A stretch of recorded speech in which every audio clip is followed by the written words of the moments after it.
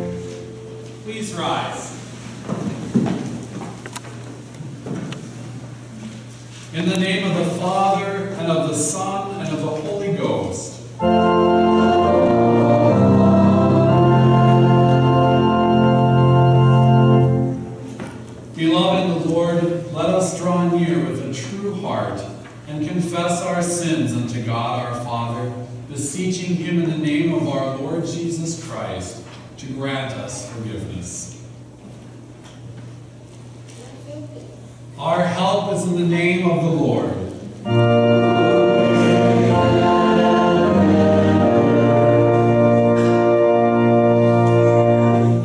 I said, I will confess my transgressions unto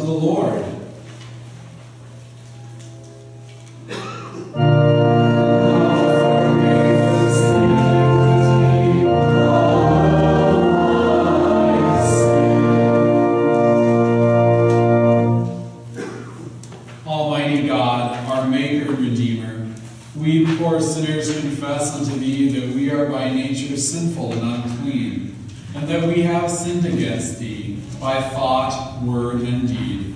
Wherefore we flee for refuge to thine infinite mercy, seeking and imploring thy grace for the sake of our Lord Jesus Christ.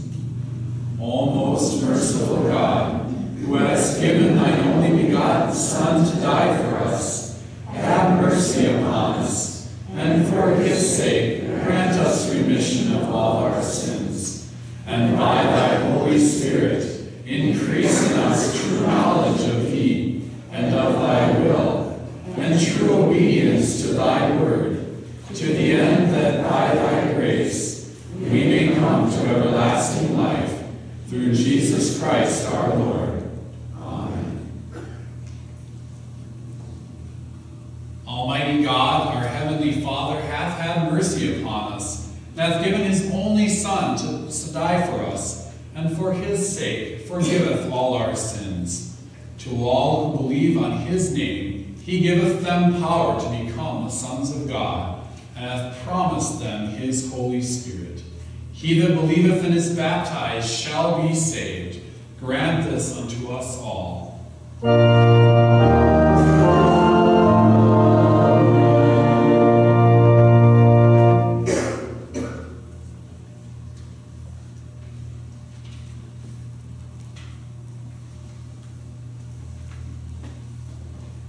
And we pray,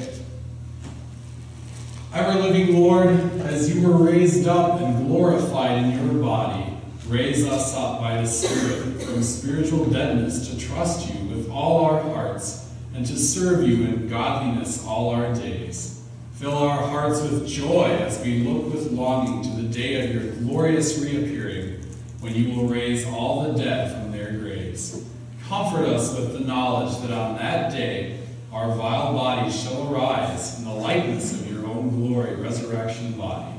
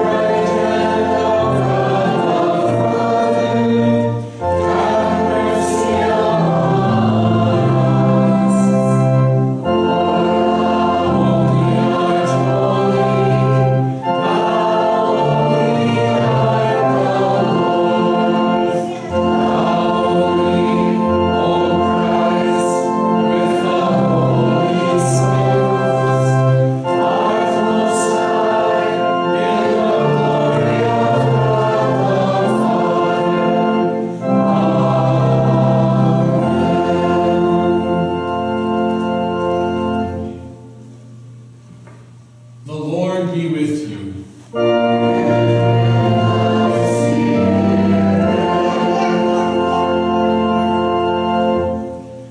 Let us pray.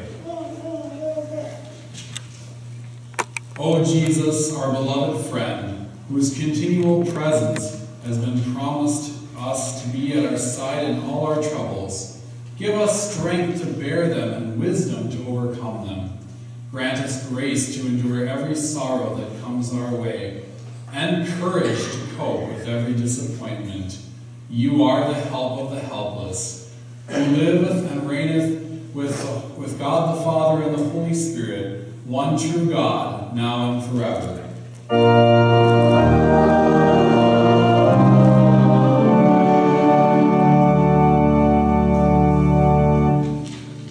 You may be seated for the lessons.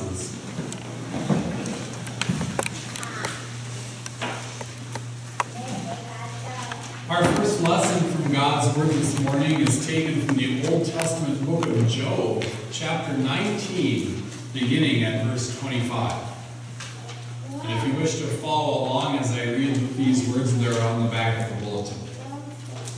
I know that my Redeemer lives, and that in the end he will stand upon the earth. And after my skin has been destroyed, yet in my flesh I will see God. I myself will see him with my own eyes. I and not another. How my heart yearns within me. Here ends the text.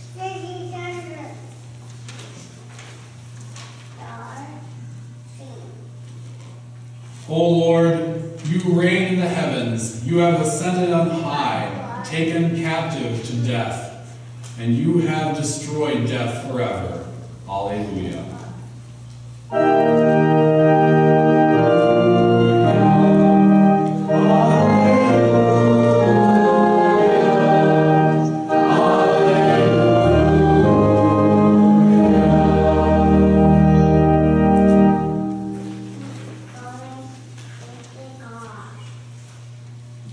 Our second lesson from God's Word is taken from the Epistle of St. John, the first epistle, beginning at chapter 5, verse 4. For everyone born of God overcomes the world. This is the victory that has overcome the world, even our faith. Who is that overcomes the world? Only he who believes that Jesus is the Son of God. This is the one who came by water and blood, Jesus Christ. He did not come by water only, but by water and blood. And it is the Spirit who testifies, because the Spirit is truth. For there are three that testify, the Spirit, the water, and the blood, and the three are in agreement.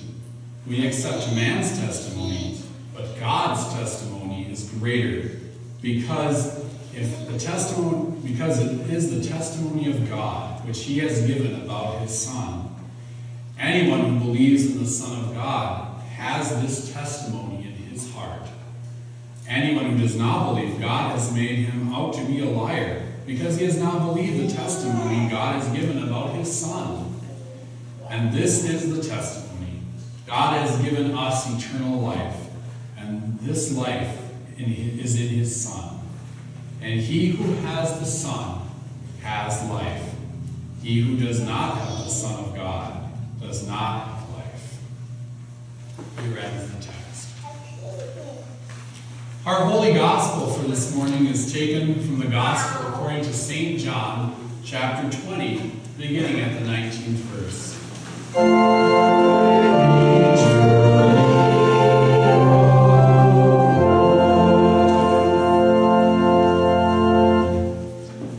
On the evening of that first day of the week, when the disciples were together with the doors locked for fear of the Jews, Jesus came and stood among them and said, "Peace be with you." After he said this, he showed them his hands and side. The disciples were overjoyed when they saw this. He showed them his hands and side. The disciples were overjoyed when they saw the Lord. Again, Jesus said, "Peace be with you. As the Father has sent me, I am sending you." And with that, he breathed on them and said, "Receive the Holy Spirit. If you forgive anyone his sins, they are forgiven. If you do not forgive them, they are not forgiven. Now Thomas, called Didymus, one of the 12, was not with the disciples when Jesus came. So the other disciples told him, "We have seen the Lord." But he said to them, "Unless I see the nail marks in his hands, and put my finger where the nails were, and put my hand in his side, I will not believe it." A week later, his disciples were in the house again, and Thomas was with them. And though the doors were locked, Jesus came and stood among them and said, "Peace be with you." Then he said to Thomas, "Put your finger here. See my hands. Reach out your hand and put it into my side.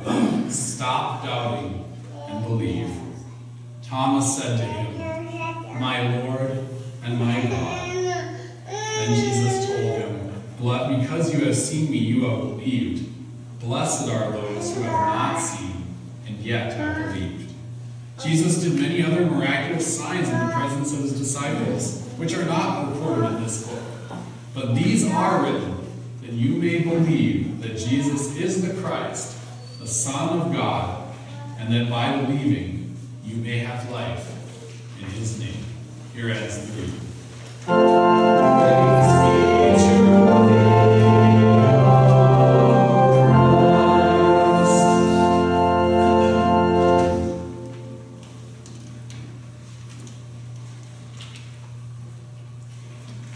We join together in confessing our holy faith in the words of the Apostles' Creed, found on page 12.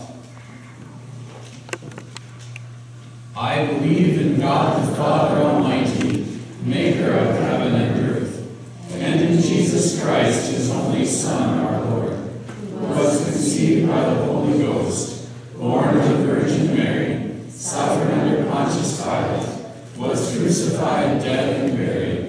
He descended into hell. The third day he rose again from the dead. He ascended into heaven, and sitteth on the right hand of God the Father Almighty. From thence he shall come to judge the quick and the dead. I believe in the Holy Ghost, the holy Christian church, the communion of saints, the forgiveness of sins, the resurrection of the body, and the life everlasting. You may be seated as we sing our next hymn.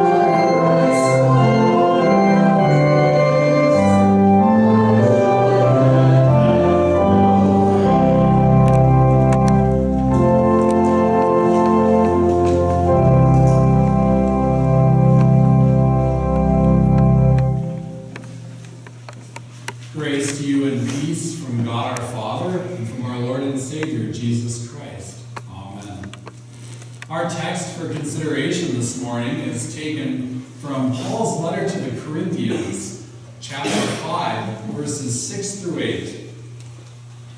Your boasting is not good. Do you know that a little leaven leavens the whole lump? Cleanse out the old leaven, that you may be a new lump, as you really are unleavened. For Christ, our Passover lamb, has been sacrificed. Let us therefore celebrate this festival, not with the old leaven, the leaven of malice, but with the unleavened bread of sincerity and truth. O Lord, these are your words. Sanctify us by your truth. Your word is truth. Amen. Ah, the smell of Easter lilies. I always love this time of year. As a kid growing up, the smell of Easter lilies was always so pungent in church, but it was a nice smell too, not a bad smell. And then the smell of the egg baking in the oven. So good. And the fresh fruit and the ham that was in the oven waiting for after church, that was just unbearable to smell as you sat in church. You probably had an Easter festival as well. I'm sure you guys probably had a breakfast, or maybe at some of your families you had ham and stuff too. In our text this morning, though, we're going to talk about bread. I don't know if any of you make bread from scratch. Not a lot of people do anymore nowadays. It is a lot of work. You gotta get the dough all rounded up and pat it down, and then it sticks to your fingers, and you gotta get flour in there, and it's kind of a messy project. But Paul in our text talks about leaven or yeast. And as anybody who's made bread knows, you need yeast to get the bread to rise. Otherwise, you just have a flat pancake or pita bread or something. So, Paul talks about leavened bread and unleavened bread. Now, in the Bible, leaven a lot of times, or yeast is kind of referred to as a bad thing in the Bible most of the time. And yeast is a fungus. You know, we don't really stop to think about that very often, that it's a fungus that makes your bread rise. It's a harmless fungus that helps us out. But it's a fungus, nonetheless. And in the Old Testament, it was kind of seen as a sign of sin, a symbol of bad things, sin. And so in our text today, we hear St. Paul say, cleanse out the old leaven. Now this text is a very important text for the Christian church, because the Christian church, usually we hear this epistle read on Sunday. I don't know if you guys did, but usually on Sunday, this is the epistle for Easter Sunday. And this tradition went all the way back to the early church. You can find sermons by people in the 3rd century AD writing about this text, this very text that we have before us. And the early Christians associated Easter with Passover. It's kind of a connection we've lost a little bit in our world, where none of us are Jews that I know of. None of us are very familiar, Norwegians and Germans aren't very familiar with the idea of Passover. It's kind of a different concept. But Passover was a very important festival in the Old Testament, and it pointed ahead to Christ. And one of the things that they had to do for the Passover, when they made their bread, they had to make sure they made unleavened bread. And Jesus himself, at the last supper, the night before he was crucified, what did he eat with his disciples? Unleavened bread. And so to this day we have unleavened bread in our communion when we take communion. So what about this unleavened bread and Passover business? What does that have to do with Easter? Well, as I said, it's been a tradition for this text to be read on Easter. But the early Christians associated this text with Jesus because they saw him as the Passover lamb, as we should too. Jesus is our Passover lamb. So today we're going to be considering the theme, Christ's resurrection makes us new. And we're going to first look at how we are all born with the leaven of sin in our lives. And then we're going to take a look at how Christ makes us a new loaf of bread. He makes us a new loaf of bread, even though we don't deserve it. So we're born into sin in this world, and we always have troubles all around us. We are full of the yeast of sin in our lives. And like the children of Israel in the Old Testament, we are enslaved to a real Pharaoh from birth. A scary Pharaoh, the devil. And he holds us in his slavery with the chains of sin. In our lives, we are servants to sin often, and we know we shouldn't be. And by nature, without Christ, we are to be the most pitied because of our sin. Because of our sin, we're a slave to Pharaoh, the devil. We do whatever he tells us to. That's pretty scary to think about, isn't it? We hear Jesus himself say in the New Testament, in the Gospel of John, that anyone who commits a sin is a slave to sin. And now it's interesting because the Pharisees right before that said, "Oh, we've never been slaves to anyone. We're descendants of Abraham." But in reality, they were forgetting that they were slaves at one time under Pharaoh, just as all of us are slaves under the Pharaoh, the devil, and sin. We are stuck in a bad predicament. Without Jesus in our life, we can't get out of slavery. We can't get out of death. All of us here know that one day we're going to have to face death. Some of us sooner than others, but all of us eventually will look death in the face. And without Christ, what a scary, sad thing that is for us to face. We weren't meant to die originally. Originally, we were meant to live in this world. Sometimes we forget that. When God created Adam and Eve in the garden in perfection, they were meant to live on this planet forever. And that's just something that we can't even grasp in our world. Sin has so encompassed our world that we can't even imagine what that would be like. It's just taken for granted. We assume that one day everybody has to die. We assume that life is just what it is. But it's more than that.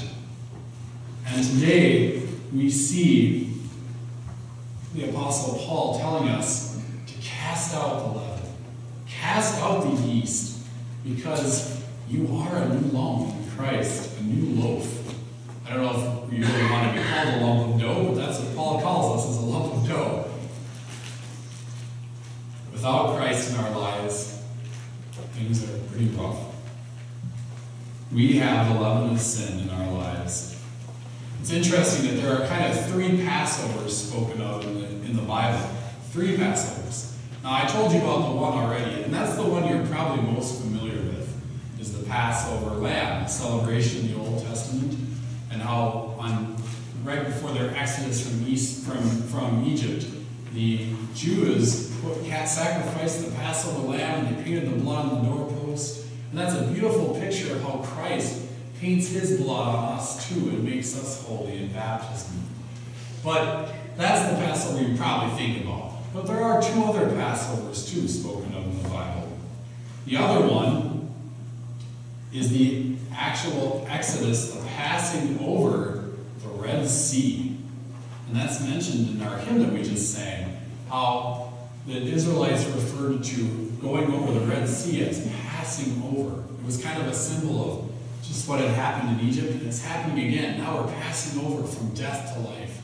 And then, for us, we too have a Passover. We get to pass over from death to life eternal, from this world to the sky, just as our hymn tells us. And that's a really neat way of looking at that word Passover. It's kind of wordplay a little, but it's neat to think about it that way.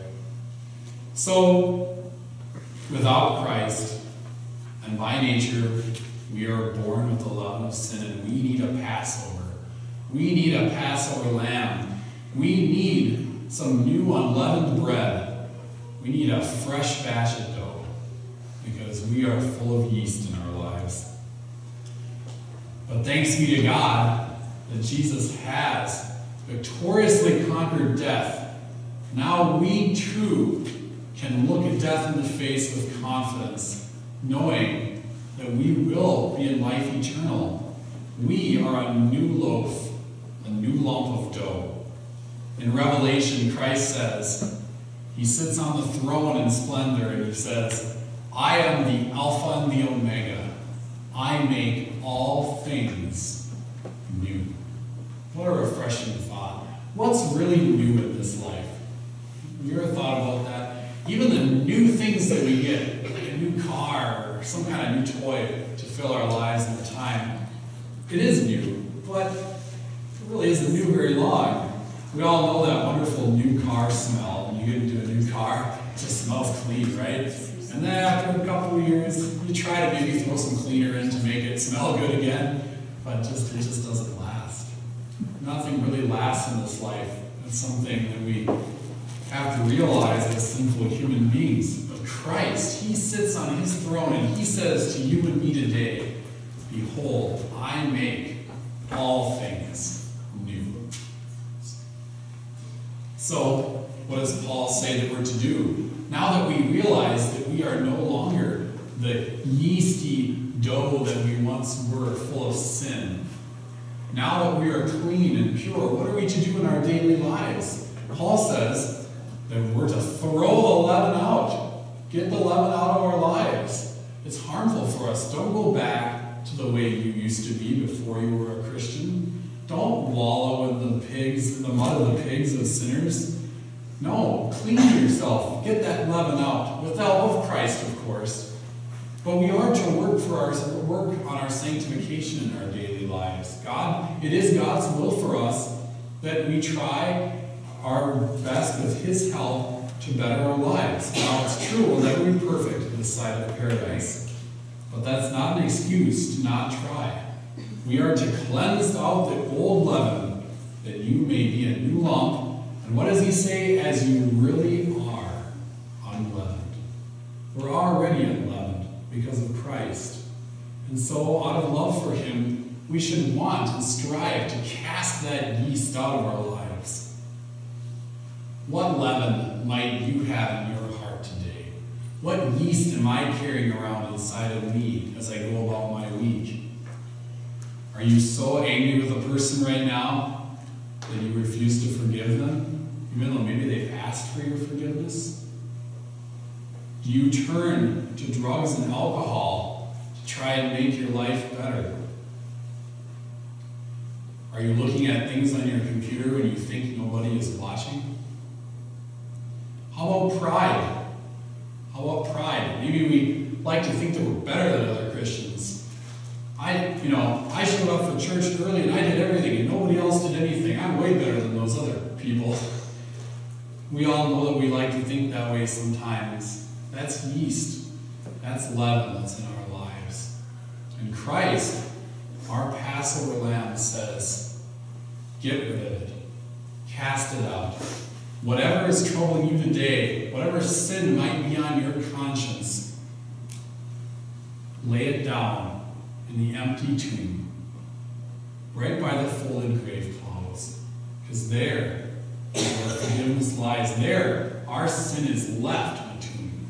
Death and sin and slavery are left there. And with Christ, we walk out a new lump of dough. Whatever may be troubling you today, maybe some things are hurting you right now in your life. Maybe you don't feel, maybe it's not so much that you're struggling with sin, although we all struggle with sin. Maybe you're struggling with the effects of sin right now, today in your life. Maybe a loved one that you know passed away recently, and that's hurting to you. Makes you feel bad. Maybe you've had a troubled family member that doesn't want to love you and cooperate, and even though you try your best to help them, they just don't listen. Whatever is bothering you today, dear Christian friends, lay it in the tomb. Lay that yeast in the tomb, because we are new creatures. We're bound for heaven together because of what Christ has done for us. We walk out of the leaven of bread. We walk out of the slavery into freedom and pure lumps of dough. We will be new. Later on in Corinthians, Paul says this, "Now this I say, brothers and sisters, that this mortal flesh and blood cannot inherit the kingdom of God." So what he's saying is, everything that we see here can't inherit the kingdom of God. It's old, it's dying, it's got leaven of sin. Everything that we see, that this mortal flesh and blood cannot inherit the kingdom of God, nor does the corruptible inherit incorruption. But behold, I tell you a mystery. We shall not all sleep, but we shall be changed in the moment, in the twinkling of an eye, at the last trumpet. The trumpet will sound, and the dead will be raised to incorruption. Then, when we see Christ face to face, when this body that will lay on the ground and decay, the bodies that we never thought could ever come back to life, will come back to life.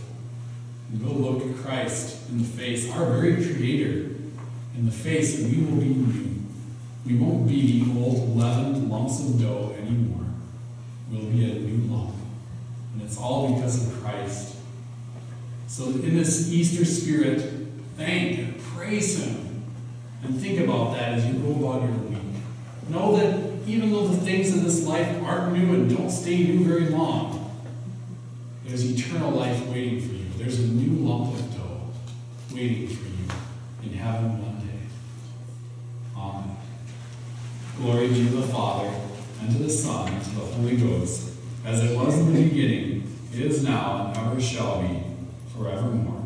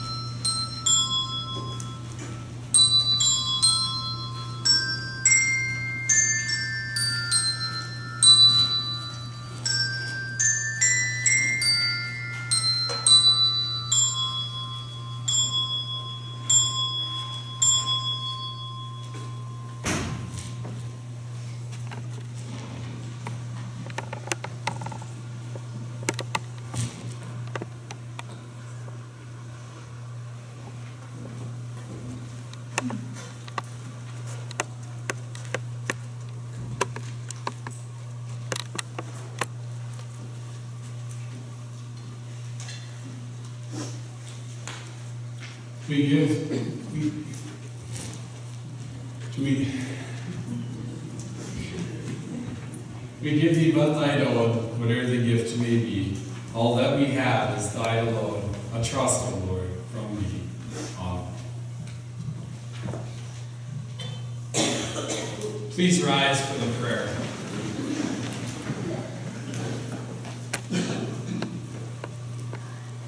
Almighty and everlasting God, who art worthy to be had in reverence by all the children of men, we give thee most humble and hearty thanks for the innumerable blessings both temporal and spiritual, which without any merit or worthiness on our part, thou hast bestowed upon us.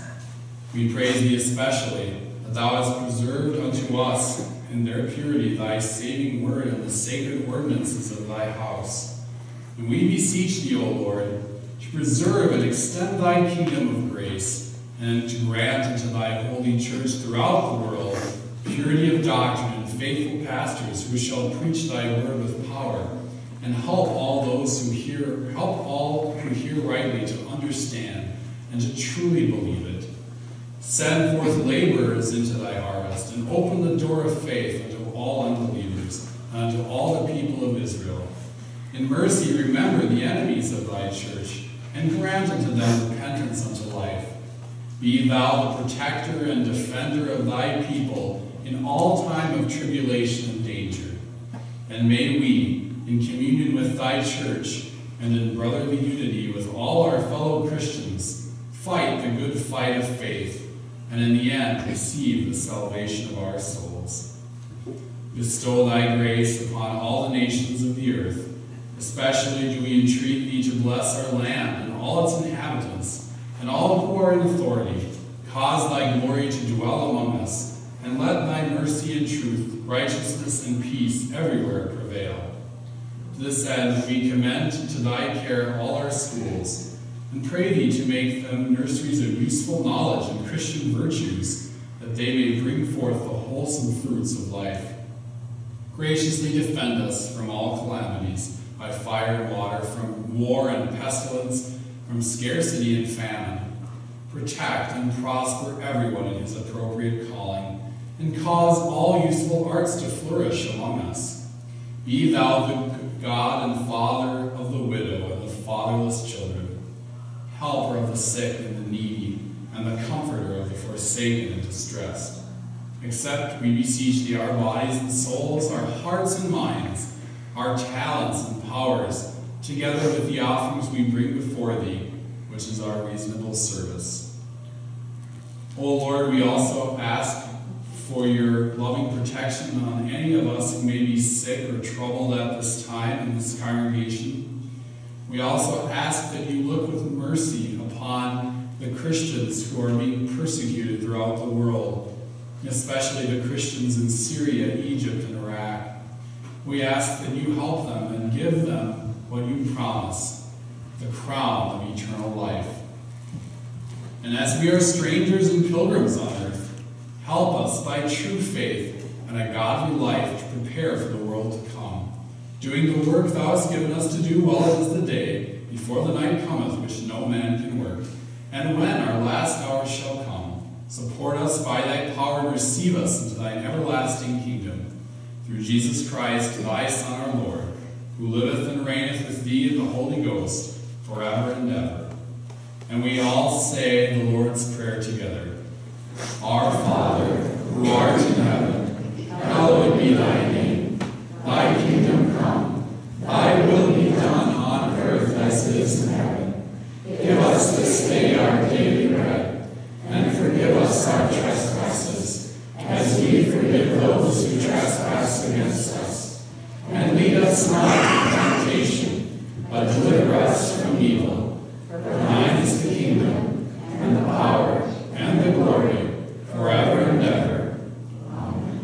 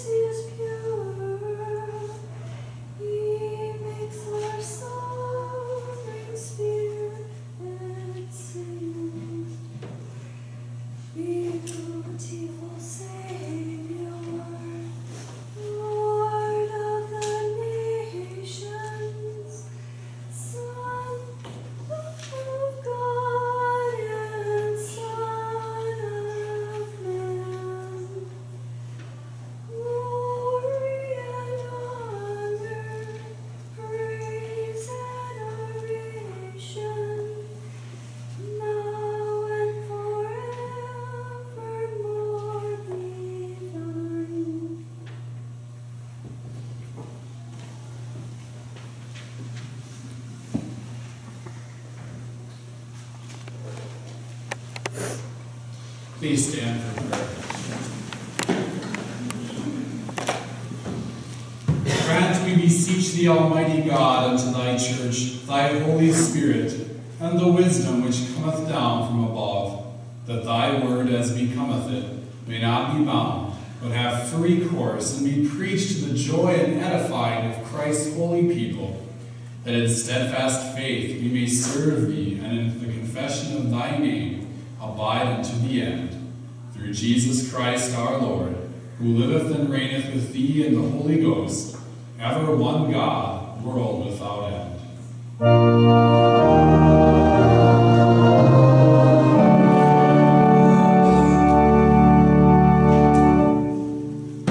The Lord bless thee and keep thee. The Lord make his face shine upon thee and be gracious unto thee. The Lord lift up his countenance upon thee and give thee peace. You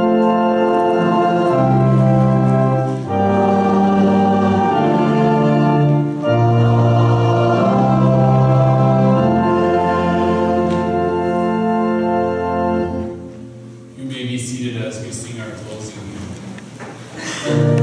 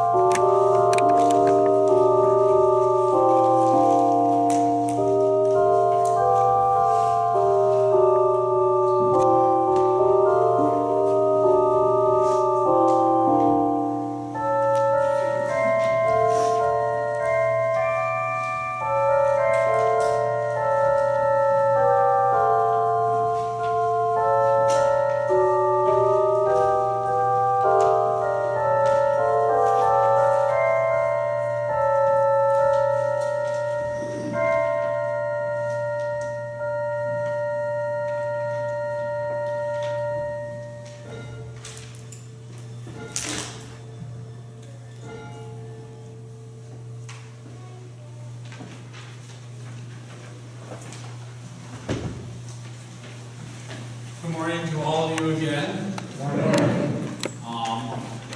It's great to be with all of you today. Thank you for giving me the privilege of getting to share God's word with you today. I know a couple people from the congregation. I haven't been here before, but I know both the Thompsons, of course, who are gone now, but I also know the Scollin family, or a little bit. I know Rachel at least, because my brother, William, was a debate partner with her in college at Bethany. So I don't know if you guys are here. Are the Scollins here? Not to point you out or anything. Oh, there's Dad. Okay. Anyway, but yeah, so it's nice. That's the connection I have. But otherwise, I'd never been here before, so it was wonderful to get to be with you guys. And thanks to our musicians for beautifying our service today. That was great. Both our soloists and bells and organs. So thank you to you guys. God's peace be with you as you go about your week, and say hi to your neighbor before you leave today. Oh. Maybe an announcement if some people haven't heard. This past Easter Sunday, Richard Larson suffered a stroke and is now recovering at the Ecumen Nursing Home in Detroit Lakes. And if you wanted to see him, maybe contact Shirley. And I think he's going to see visitors, but you can check first. And also, this past week, Burton Landy has fallen and broken a wrist, but he's now home recovering. And just two of our members to keep in your prayers this week that they may have a good recovery. Isn't Richard at Oak Crossing? I maybe made a mistake. You're probably right. Oak Crossing. They told me Ecumen first. That's right. Yeah, make sure to keep them in your prayers. Thank you for letting me know about that.